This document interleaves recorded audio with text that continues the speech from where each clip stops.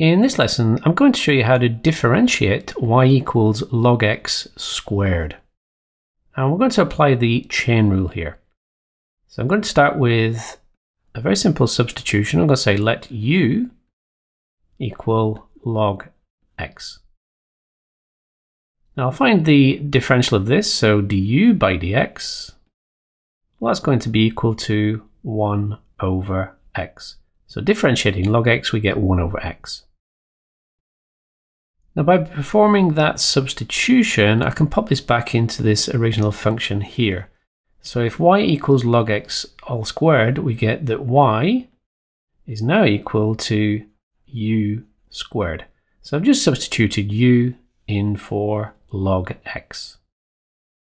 So dy by du, well, that's equal to 2u.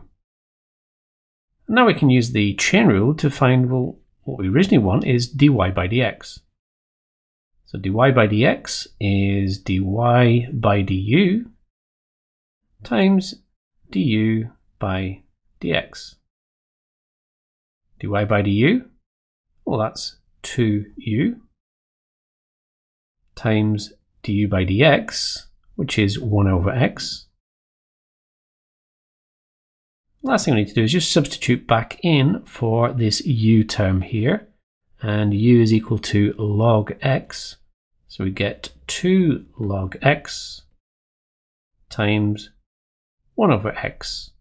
And obviously you could simplify that if you wanted to by writing 2 log x divided by x, but that there is your final answer.